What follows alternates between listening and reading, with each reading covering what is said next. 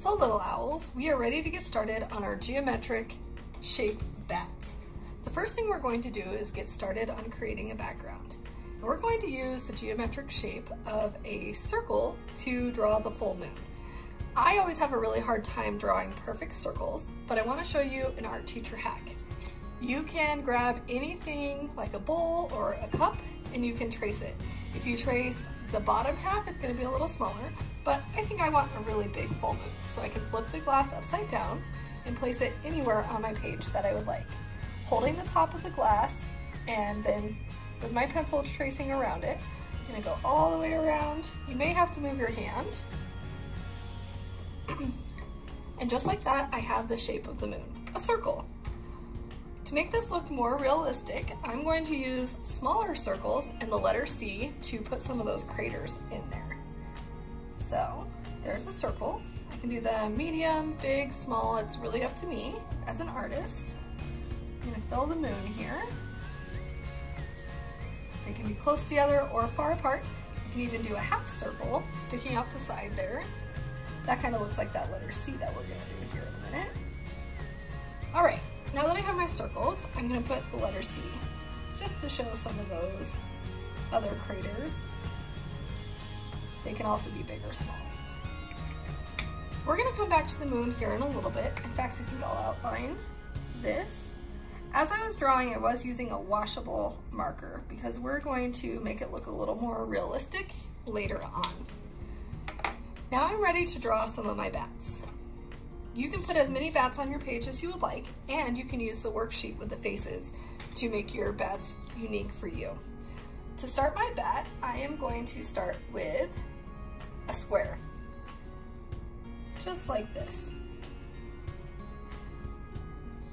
When I draw squares, I start with the vertical line, horizontal, vertical, horizontal, just like that. Then what I'm going to do is I'm going to create ears for my bat. If you watch the video before this one, you probably learned that bats have really big ears, so that way they can hear really well. When I draw my triangle here, I'm going to start close to the middle, but not quite. I'm going to draw that vertical line up, and then I'm going to slant it down to the corner. Another geometric shape to make up part of my bat. Another vertical line and a slant down. 2 ears. I'm going to use another triangle to create the wings. This one's going to end up sticking off the side of my page, but that's okay. So I'm going to find the middle of the square. I'm going to slant up and then slant back down. This one's sticking off. And then I'm going to do a horizontal line to finish the wing here. I'll do the same thing on the other side because bats' wings are a triangle shape. Now the fun part, I get to add one of those faces. This is how you can give your bat lots of personality. I think I want this one to be happy. Not going to forget his little fangs, just like that. I'm going to put a couple more bats on my page here, speed up the video, and then we're ready to do the fun painting and coloring of this project.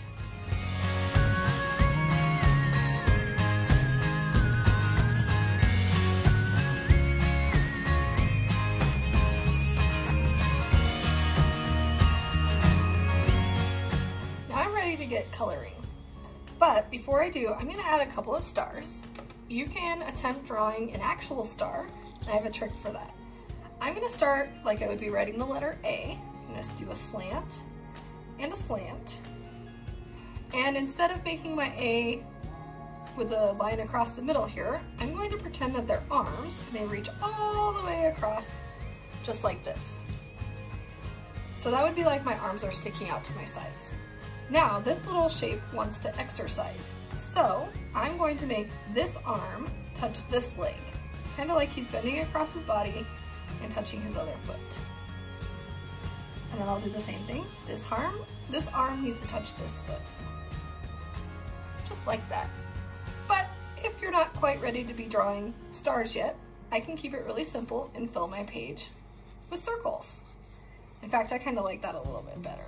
It reminds me of Vincent van Gogh. I don't have to do a whole bunch, just enough to spread around my whole page here. And now I'm ready to color the background.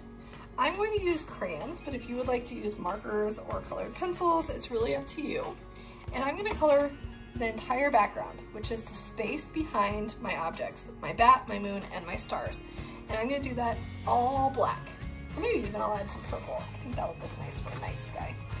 So I'll speed up the video because that's going to take me a good amount of time to get all of the background colored. Here we go.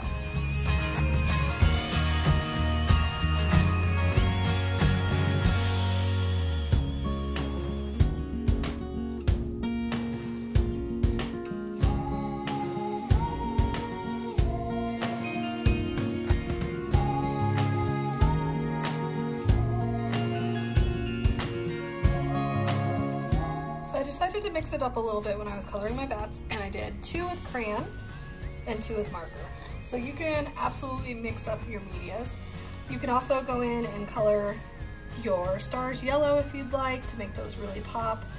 I think I kind of like the idea of them being white, but it's really up to you as an artist.